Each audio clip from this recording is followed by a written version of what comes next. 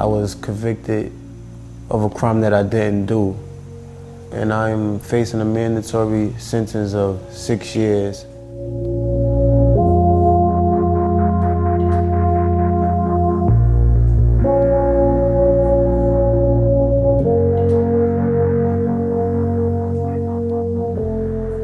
When I was 17, I served time, which was 5 years. Now that I might be going back to jail, I'm leaving a lot of people as far as my loved ones, friends. I just got my mind clouded as of right now.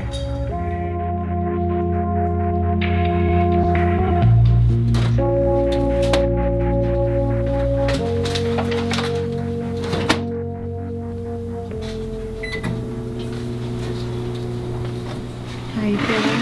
I'm doing all right. What's going through your mind? Just a little nervous, like kind of like an upset feeling right now, but I'm staying positive, hoping for the best in my situation. Just your last meal before you go in, kind of like the Last Supper, right? Yeah. Tell me when it's enough. My younger brother, Tyreik, he grew up in St. Nicholas Project, so this is the only home that he knows.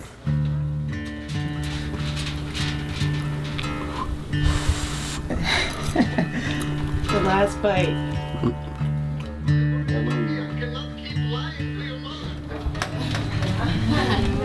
I usually take the stairs because I only live on the 3rd floor. As I reached the 2nd floor, the cop that arrested me hopped out of the hallways. He asked for my ID. Someone that lives in the building also was coming down the stairs. And they started searching him and found crack cocaine in his pocket. The officer stated that he seen me making a drug sale in the stairwell. I know Tyreik Gilford, but I don't know him. We don't even really know each other besides high and by. I know he doesn't have anything to do with nothing. I testified in his court case for his trial and his defense to let the jury know that it was all me. There were no hand-to-hands, there were no conversations, there was nothing of that manner that can even give the officers any inkling to even stop us, to make them feel that me and him had anything to do with each other. They took that upon themselves. That's the injustice. It's things like that that hurts families, that takes people away from their family.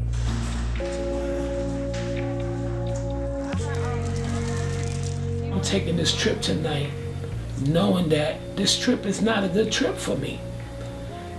I would never ride a bus for 9 hours. But tonight I find myself I'm doing it. And I'm doing it because it's about my son and his innocence. What the sentencing does for me and my family, the sentencing incarcerates us all. So not only are we trying to make ends meet outside and take care of our own households, but we also have to take care of someone who's incarcerated. And it's draining, it's taxing, because while we're supposed to be moving forward, we are at a standstill. I feel like my life is on hold.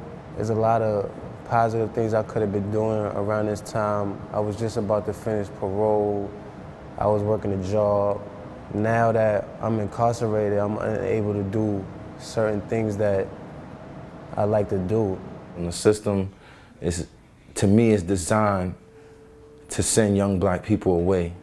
And it seems like even though I was the person in the wrong, and I informed them I was a person in the wrong, they still didn't want to hear anything. They just wanted to convict 2 people. I've spent all of my life trying to give my brother and my family a better life so that we can get out of this housing project. But again, the system is telling me, you don't have a right to help your brother. We'll tell you what life we think he should have. And this is the life in prison.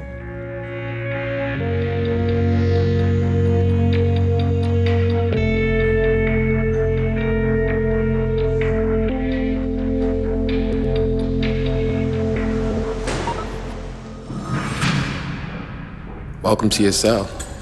You're going to be here for 23 hours a day.